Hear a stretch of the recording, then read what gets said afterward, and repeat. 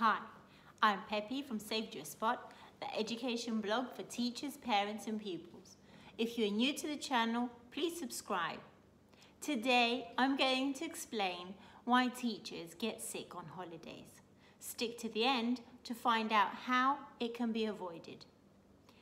Now, if you're a teacher like myself, you may find that come the holidays, you get sick without fail. Comment below if that happens to you. Please tell me I'm not the only one that happens to. It's very common for teachers to get sick when they're on holiday, and it's called leisure sickness. The term was first coined by a psychologist in the Netherlands called, I'm not even going to try and pronounce that.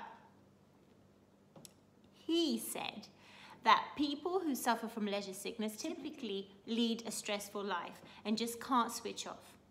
Just as our bodies get used to functioning with deadlines, so does our immune system, which is stimulated under the pressure we're under. When we get a break, then our immune system knows that it can allow itself to get sick.